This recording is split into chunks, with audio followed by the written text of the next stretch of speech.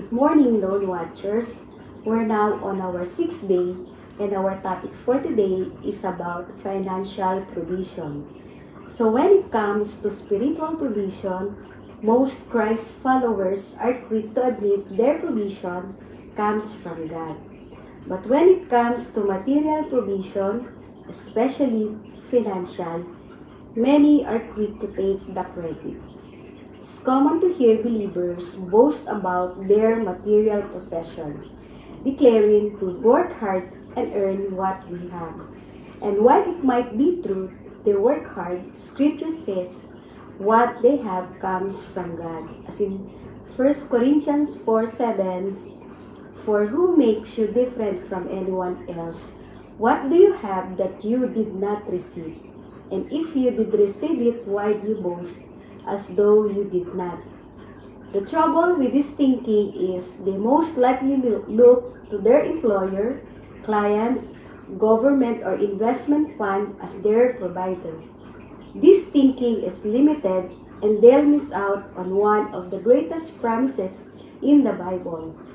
God promises to be our abundant provider, as in Philippians 4:19, "And my God shall supply all our need according to His riches in glory by Christ Jesus." And in Matthew chapter 6 verses 30 to 33, if God gives such attention to the appearance of wildflowers, most of which are never even seen, don't you think He'll attend to you? Take pride in you. Do His best for you. What I'm trying to do here is to get you to relax, to not be so preoccupied with getting, so you can respond to God's giving. People who don't know God and the way He works fuss over these things. But you know both God and how He works. Steep your life in God's reality, God's initiative, God's provision. Don't worry about missing out. You'll find all your everyday human concerns will be met. So here's my question to you. Who's your provider? Your employer, your clients, the government, your investment portfolio, or God? Here's why this is so important. Lose your job, a big client, your government benefits, or your savings, and you can easily feel devastated or wiped out. But when you look to God as your spiritual and financial provider, He never stops being your provider no matter what happens to your job, clients, or anything else. You can lose your job, but you didn't lose your financial provision. You can lose your biggest client, but you still didn't lose your greatest provider. You can lose all your government benefits, but the kingdom of God still provides. The stock market could crash, but your provider is still on the throne. The truth is, God is our provider. Amen. He is generous, and it is His will to give us all of Himself. And more importantly, God wants us to trust Him for everything, both spiritual and material. You see, though God is our provider, we should focus on building our relationship with the giver instead of focusing on getting what we want when we want it. And one thing is for sure, it's impossible to be in God's will and not receive God's provision.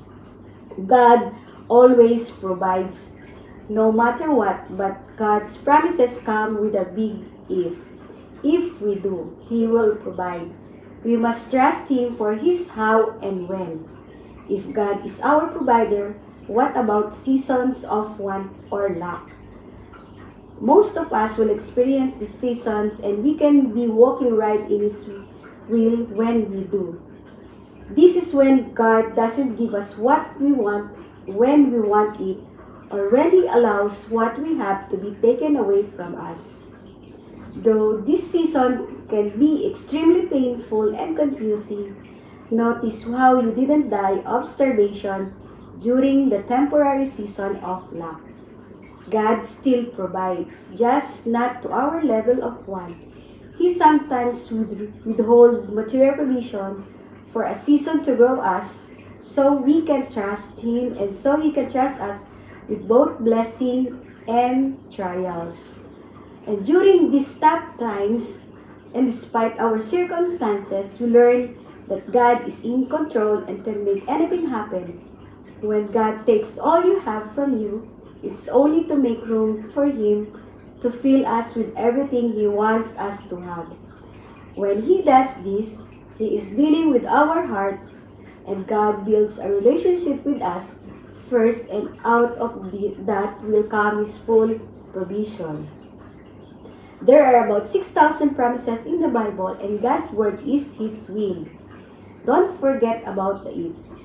Remember, this part of our life is very temporary and momentary compared to the eternal life we will have. When it's His will, He pays the bill. God is the one who directs our steps, so trust Him completely and step forward into your destiny. So continue to pray for our financial provision.